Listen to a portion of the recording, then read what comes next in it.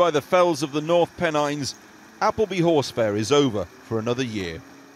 The flag of the 4 Roma tribes will soon be carefully folded away. But times, as the caravans pull off site, are changing for Gypsy society. In our lifetime, for the very first time, we actually do have a voice, and we're learning how to use it. We've come to the campsite of Billy Welch here, who's Shera Rom, or leader of the Sinti tribe. Good idea. Yeah, sit down. Yeah. Well, we do vote. Yeah. We live in a democracy. Yes.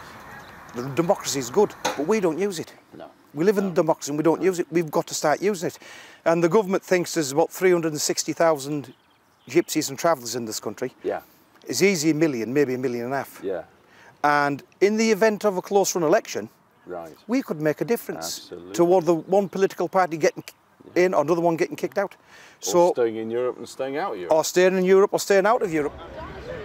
For the best part of a week, thousands of gypsies converged on Appleby. There's nothing quite like it anywhere else in the world. To bathe their horses in the River Eden. Parade wagons and horses for sale or just for show along Appleby's streets, flashing as it's called. And discussing not just the finer points of horses, but how to vote in the coming referendum in this heatwave horse fair. 80% of gypsies are now housed these days. Permanent addresses means being registered to vote. And with the referendum finally balanced, a community of over 1 million is significant. There's plenty of horse fairs in the UK, but none of them compare to Appleby. Like, it's also a very big social event for gypsies, and it's very special to us. But on the referendum issue, Billy's son Johnson is still wavering. I understand that a lot of people want to be out because, they love the country, they love Britain, they're very patriotic, and they're afraid of losing that national identity what we have. And I am myself because I'm very proud of being British. And you feel British? Yeah, I feel British. Right. I'm a British gypsy, and I'm really proud of our British identity. Appleby is part of Britain's heritage. Do you know what I mean? So I do want to keep Britain British, but I think it would be better for the Roma people, for gypsies, if we stayed in Europe. Of course, all of this is a gloriously unscientific snapshot. There's been no polling of the gypsy community and as to how they might feel.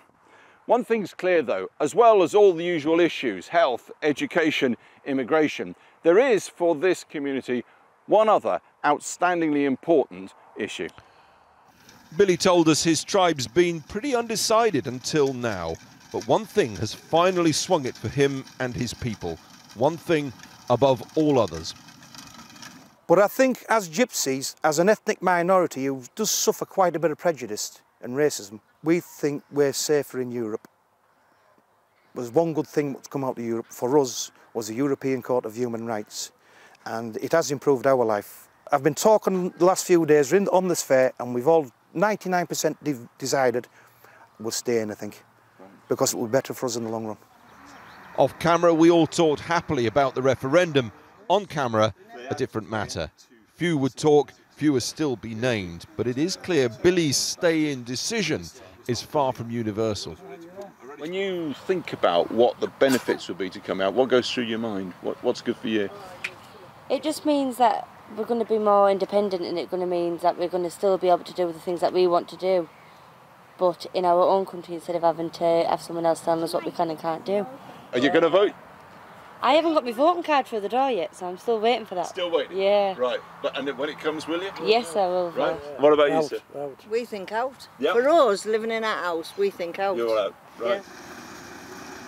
The convoys are heading home now, but a sense here that the Roma gypsies are finding their voice, asserting, along with the rest of us, some influence over the coming decision. Down by the Eden, it's as if the fair never happened. The brief embrace of settled and travelling communities, now 2 centuries old, has parted again, leaving both to embrace also the coming choice on June the 23rd. Alex Thomson, Channel 4 News, Appleby in Westmoreland.